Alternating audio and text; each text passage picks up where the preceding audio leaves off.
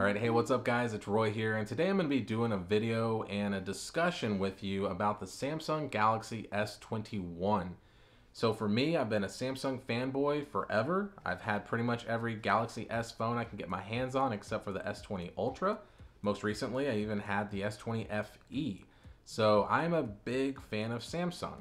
But with the S21, there's been a lot of rumors that have been either received very well or just really pissing people off. And for me, I'm kind of indifferent on some of them. Some of them I hate, some of them I love, whatever. So that's why I want to do this video, to see what you think and what your idea is of the rumors, because they will all not be a rumor in 2 days when the Unpacked event goes down. So with this, until then, I'm just gonna be dwelling about these in my brain. So let's dive into those. Now, if this is your first time ever to my channel, please subscribe, hit that notification bell. I do a video about once a week, if not two, and I do tech reviews, case reviews. Right now, I've been all about the iPhone 12, to be honest with you. But when the S21 comes out, I promise you I will have that in my hands first day. But thank you. So rumor number one is going to be price. And I want to start with price because price is the most important ingredient to all of these issues that I have. So the price is very important. If the price is not cheaper than the S20, then a lot of these rumors are going to be devastating, in my opinion, to the sales and the growth of the S21, because it has to be cheaper. Everything's going cheaper, right? So even the S20 FE is a fantastic phone. It check marks all the boxes that people care about, and it's a $699 phone at the initial launch. So it's a really good phone. MKBHD said it was the best smartphone that he thought of in 2020. That's huge, right? So, and it's cheaper. But with the S21, it might not. I don't know. So there's rumors that say it might be $50 cheaper than the S20. There's rumors that I've seen where it says it might be $850. I've seen a rumor just now where it said it might be $1,050, which would make it more expensive than the S20. Now, we got to remember that these are all conversions of euros, things like that. So the price might not convert properly here because they might just be different prices in different parts of the world. But here in the United States, I really hope to see that the phone is in the $700 to $800 range, because if it's not, and the rumors are true, then it's pretty disappointing that Samsung decided to take a step backwards with the premium flagship phone that they think everyone just wants to buy. And trust me, I want to buy it, but I don't want to buy it for a premium price. So that little caveat to start with is why I think it's important to remember with some of these rumors that they might not be a huge deal breaker if it's a cheaper phone. So number one is going to be the screen.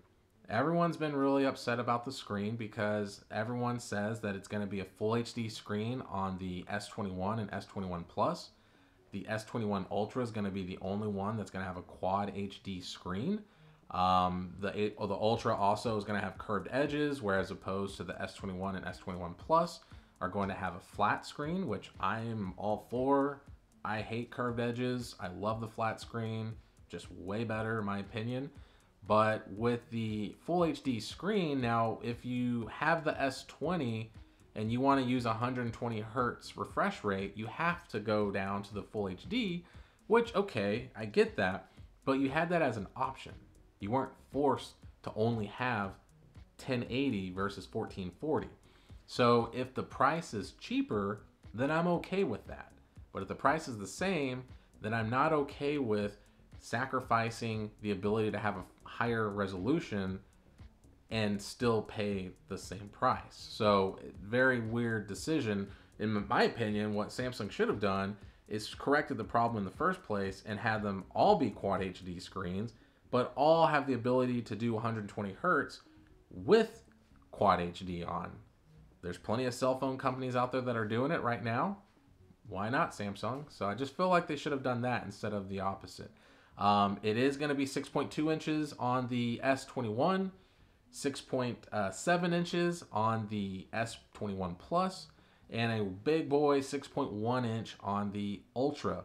So all of those are big, beautiful screens. I'm personally going to do the S21. I think 6.2 inches is a perfect phone size for me. But I would have loved to get my hand. I would love to get my hands on the Ultra, but it's just too expensive. They're all going to come out of the box with One UI 3.1 based on Android 11, so good there. They all are going to have the brand spanking new badass Snapdragon 888 chip, so that's going to make the phone perform excellent in the United States. So yeah, so here in the USA, you're going to get that awesome Snapdragon chip. So I'm really excited to see the performance with that. Now, the other rumor is going to be that you're going to be going backwards in your RAM. So the S20 had 12 gigs. Well, the S21 is going to have 8 gigs. So if you want 12 gigs, you have to get the Ultra. So the S21 Plus and the S21, 8 gigs of RAM only, that's it. So that is unfortunate, but once again, if they're taking a step backwards, I hope they step back in price. I'm okay with it then. But if you're going to tell me that, hey, you're getting 8 gigs versus 12 gigs now, but you're going to pay the same price, I'm not okay with that. I think the phone's still going to perform just fine. I think it's going to be a very fast, responsive phone. It's going to be awesome still. But once again, I just don't like the idea of paying more for less things. You are going to pretty much have the same camera setup as usual. It's going to have a 12 megapixel ultra wide angle lens, a 12 megapixel main lens, and then a 64 megapixel telephoto lens on the S21 and the S21 Ultra or S21 Plus. Now the Ultra is going to have a 12 megapixel ultra wide, a 108 megapixel main camera with a Gen 2 sensor. It's going to have 3 times optical zoom, 10 megapixel, 10 times optical. So yeah, all this stuff. It's going to have a better camera, but once again, it's going to be a lot more expensive. Storage wise, another rumor is the lack of expandable storage. So from everything that I'm seeing, this is a true statement. So they are taking away the expandable micro SD slot to be able to add extra storage to your phone. Now, this is a rumor that I hate. I don't care if it's the same price or cheaper. I hate it. Even if it was cheaper, it should have expandable storage, because guess what? All your other cheaper Samsung phones had it. So I don't know why this is something that y'all are doing. I don't like it. I really don't. Because you are giving us 128 gigs of standard storage on the S21 and S21 Plus. You can get 256 if you wanted to pay more money. And then there is the option to get a 512 gigs of storage on the Ultra, but you don't have the 512 gig option on the S21 and S21 Plus. So I hope this is a rumor, but all signs are leading to it being true.